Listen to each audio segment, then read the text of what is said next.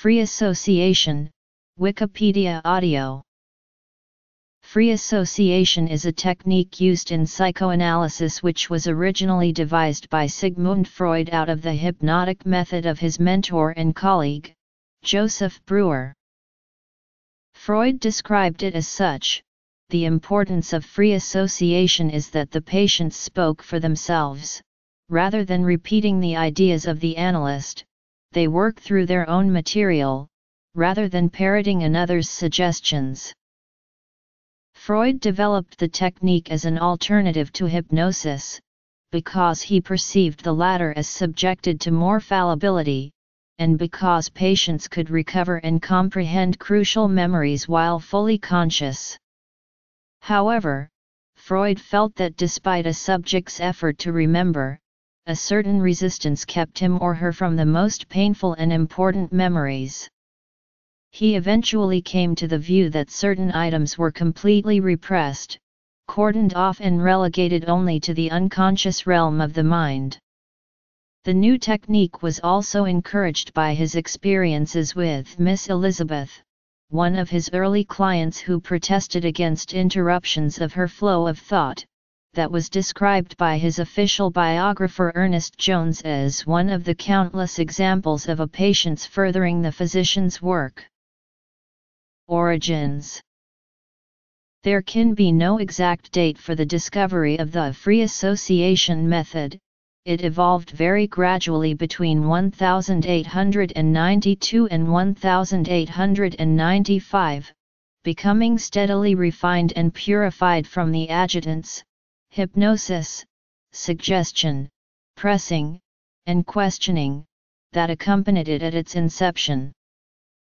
Subsequently, in the interpretation of dreams, Freud cites as a precursor of free association a letter from Schiller, the letter maintaining that, where there is a creative mind, reason, so it seems to me, relaxes its watch upon the gates, and the ideas rush in pell-mell.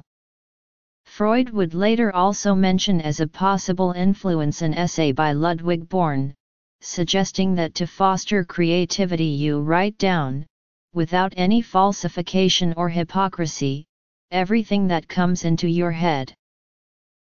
Transference, unwittingly transferring feelings about one person to become applied to another person.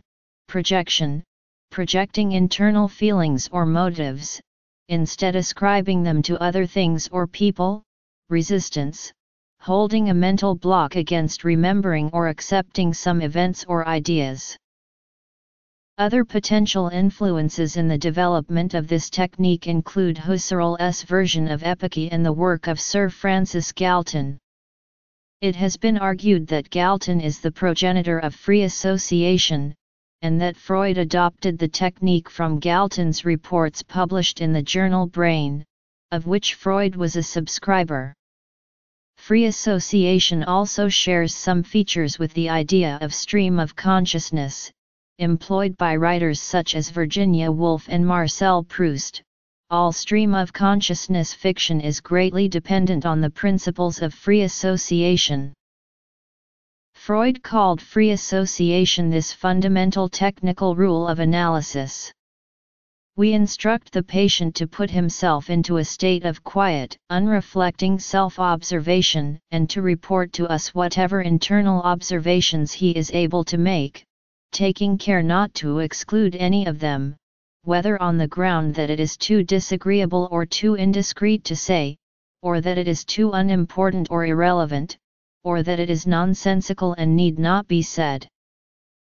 The psychoanalyst James Strachey considered free association as the first instrument for the scientific examination of the human mind. In free association, psychoanalytic patients are invited to relate whatever comes into their minds during the analytic session, and not to censor their thoughts. This technique is intended to help the patient learn more about what he or she thinks and feels, in an atmosphere of non-judgmental curiosity and acceptance. Psychoanalysis assumes that people are often conflicted between their need to learn about themselves, and their fears of and defenses against change and self-exposure. The method of free association has no linear or pre-planned agenda, but works by intuitive leaps and linkages which may lead to new personal insights and meanings. The logic of association is a form of unconscious thinking. When used in this spirit, free association is a technique in which neither therapist nor patient knows in advance exactly where the conversation will lead, but it tends to lead to material that matters very much to the patient. In spite of the seeming confusion and lack of connection, meanings and connections begin to appear out of the disordered skein of thoughts, some central themes. The goal of free association is not to unearth specific answers or memories, but to instigate a journey of discovery which can enhance the patient's integration of thought, feeling, agency, and selfhood. Free association is contrasted with Freud's fundamental rule of psychoanalysis. Whereas free association is one of many techniques, the fundamental rule is a pledge undertaken by the client. Freud used the following analogy to describe free association to his clients: act as though, for instance, you were a traveler sitting next to the window of a railway carriage and describing to someone inside the carriage the changing views which you see outside. The fundamental rule is something the client agrees to at the beginning of analysis, and it is an underlying oath that is intended to continue throughout analysis. The client must promise to be honest in every respect. The pledge to the fundamental rule was articulated by Freud. Finally, never forget that you have promised to be absolutely honest, and never leave anything out because, for some reason or other, it is unpleasant to tell it. Characteristics. Freud's eventual practice of psychoanalysis focused not so much on the recall of these memories as on the internal mental conflicts which kept them buried deep within the mind.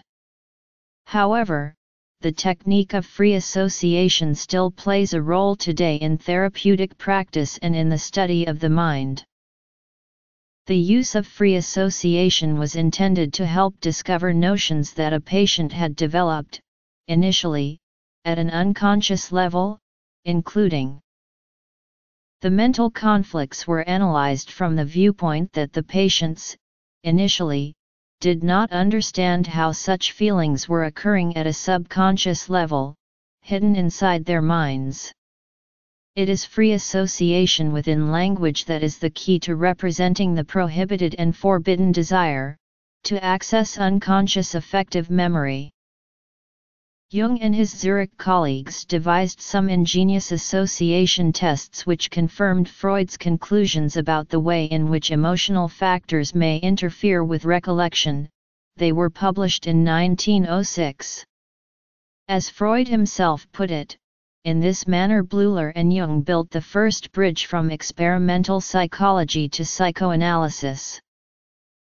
Freud, at least initially, saw free association as a relatively accessible method for patients. Ferenczi disagreed, with the famous aphorism, "The patient is not cured by free associating, he is cured when he can free associate." Lacan took up the point. Free association is really a labor, so much so that some have gone so far as to say that it requires an apprenticeship, even to the point of seeing in such an apprenticeship its true formative value. By the late 20th century, analysts today don't expect the free association process to take hold until well into the analysis. In fact, some regard the appearance of true free association as a signal to terminate the analysis. Freudian approach. Further developments. As time went on, other psychologists created tests that exemplified Freud's idea of free association, including Rorschach's ink blot test and the thematic apperception test by Christina Morgan and Henry of Harvard University. Although Rorschach's test has been met with significant criticism over the years, the tat is still used today, especially with children. Jung. Ferenczi. Lacan. 20th century.